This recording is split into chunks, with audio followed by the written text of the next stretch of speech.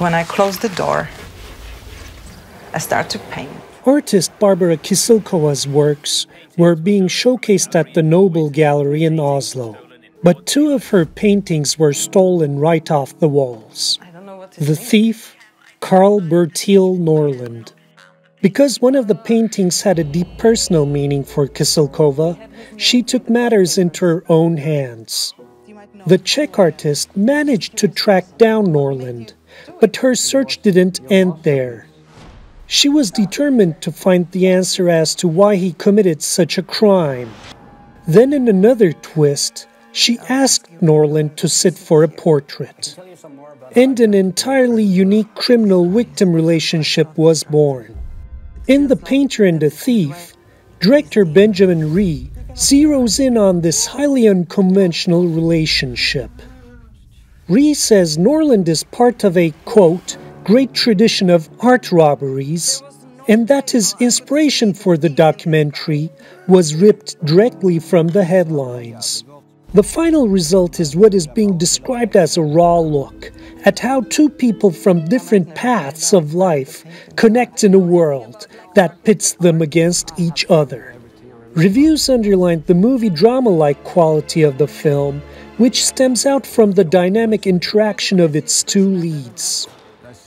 Critics are championing how The Painter and the Thief, at its core, paints a portrait of compassion and forgiveness. The feature took home the World Cinema Documentary Special Jury Award at the Sundance Film Festival, and it's now being tipped as a contender for the Oscars come April. Let's welcome Benjamin Ree, the director of The Painter and the Thief. Hi, thanks a lot for joining us on Showcase today. It's lovely to talk to you. So, I just want to start with the obvious question here, which is, how did the idea come to you? Was it happening before you wanted to film them, or when did you become a part of the process? I was actually researching art robberies. And in Norway, we have a great tradition for art robberies. And this story was on the front newspapers in Norway. So I immediately took contact with Barbora the painter, and I began filming. And at that point, she had already met the thief in court and walked up to the thief and asked if she could paint him. So that was the beginning of the story. Mm-hmm. But that happened without your involvement, right? Because I remember in the film, it was only just the voice, the soundbite. That's correct. So before I came along, a friend of Barbora had filmed her a lot, documented her art life, her paintings being made. We had surveillance footage that caught the thieves on tape. Mm-hmm. And we also had the courtroom recordings from their first meeting. So I began filming. The fourth time they met, I got access to begin filming The Painter and the Thief. Okay, Benjamin, for everyone who is involved in making films, and especially documentary movies, I think one of the greatest aspects of your movie is that it all felt so natural and so genuine. So I wonder how the filming process was for you. How did you ensure that everything just went on and unfolded so naturally? This film actually began as a short documentary, because when I began filming, I did not know anything where the story might end up. And then there were a scene that kind of changed everything. And that was when Carl Bertil, the thief, saw himself painted for the first time. You know, this is a really tough guy. He's got a lot of tattoos, criminal, been 8 years in prison. And when he saw himself painted, he began crying, and he cried for 5 minutes. And after filming that scene, we realized that this is not going to be a short documentary anymore, but we're going to try to make it a feature documentary. And then our goal was, of course, to try to be there in all of the decisive, crucial moments of the two main subjects' lives. And we were, of course, very fortunate also that they gave us access. Of course, we had to build trust with these two people, and they gave us access to film them in really crucial life and death situations.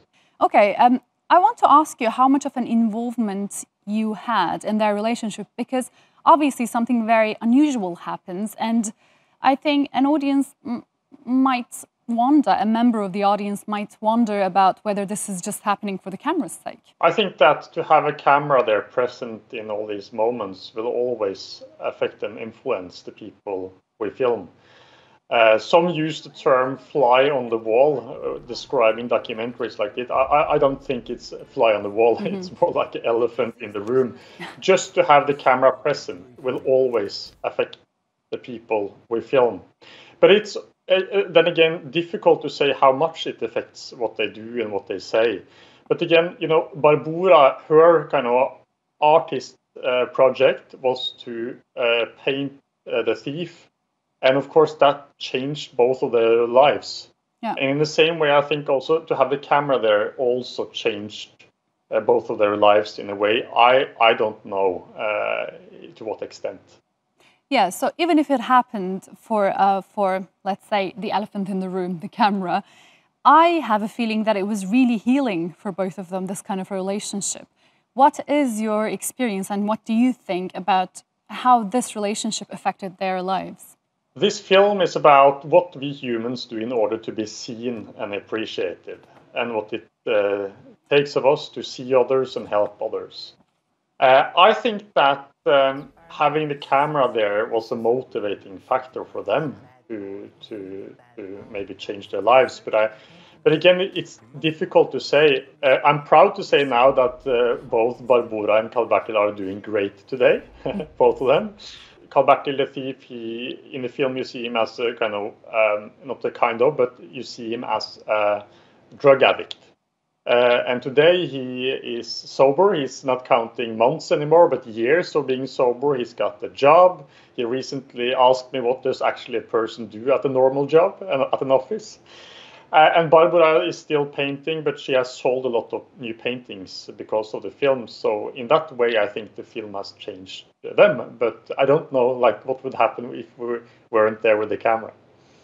Yeah, well, it's never going to be possible to know that. But nevertheless, thanks a lot for this movie. And congratulations on the awards that you've already won. And good luck with the Oscars journey. Thank you so much for joining us on Showcase today.